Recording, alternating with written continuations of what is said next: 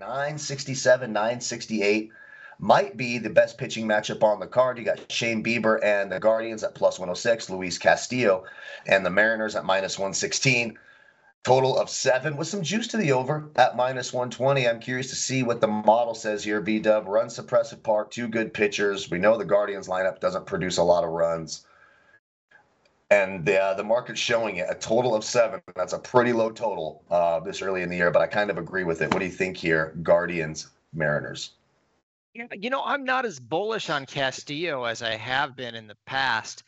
In fact, I have him better than average, but 74th in baseball, and it kind of corresponds with his strikeout percentage, which is 23.9 in the 57th percentile.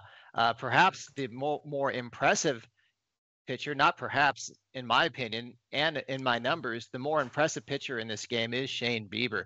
Number 10 in the Basewinner ratings. You look at a strikeout percentage, 27.8, which is respectable, more than respectable, in the 82nd percentile over his last 150 plate appearances. But I think what's very notable is that he faced 22 batters against the A's, and he struck out 11.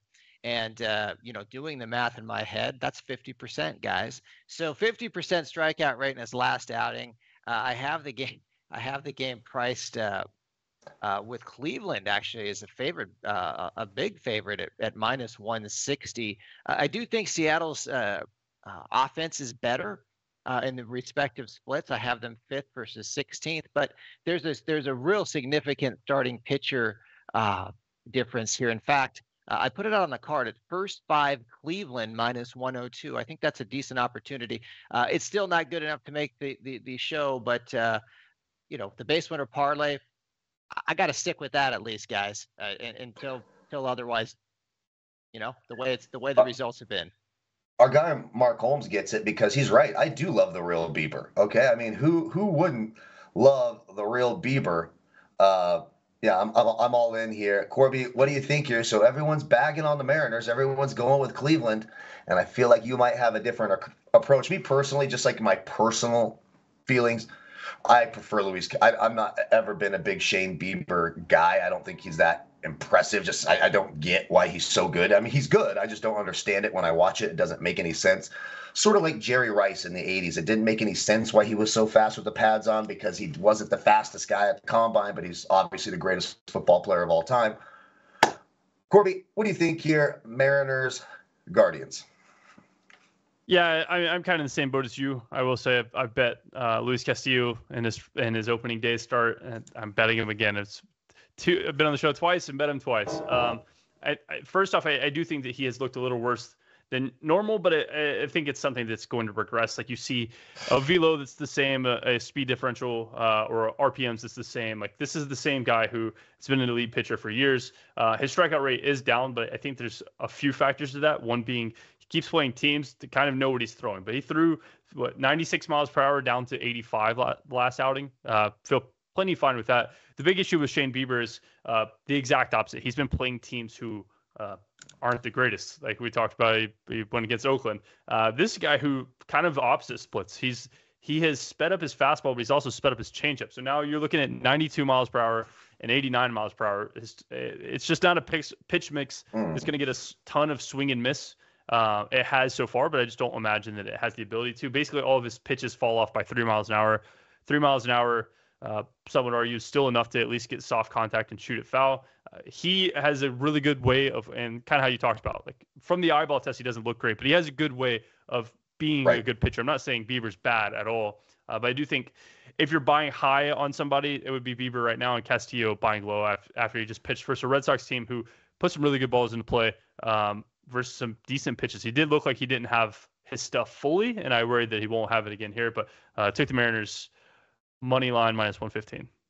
Yeah, Castillo's weird. He's one of those guys to me that pitches really well against bad lineups, but when it's a decent lineup, which I don't think the Guardians are decent in any way, shape, or form in their lineup anyways, he tends to dominate those. He's a bully is what he is. He picks on the bad ones and is nice to the good ones. He's sort of like a bully at school.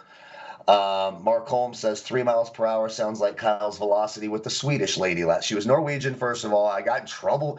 I'm still getting in trouble for that, and I don't care. You are worth every second, Hilgi. I love you. I miss you. I need to get back to Huntington Beach soon. And 3 miles an hour might be a little fast. You know, it might be a little fast. But for purposes of this show, differing opinions here. This game's going to be an interesting one. Corbie's locking in the Mariners money line, backing Luis Castillo over Bieber here, and that's at -115. We're getting our first flyover of the season here in Kiev as they fly over. Yep, salute them, because you know those F-16s are real important nowadays. They need to train them. So I can't wait to call her today and blare music in the speaker to let her know she interfered with my day. What do you got, B-Dub? I can see something turning. I just think those flyovers were so timely last year. As far as I this can't game stand it. Yeah, as far as this game goes, I don't know. I mean, you know, what was your take on that again, Kyle? I just kind of.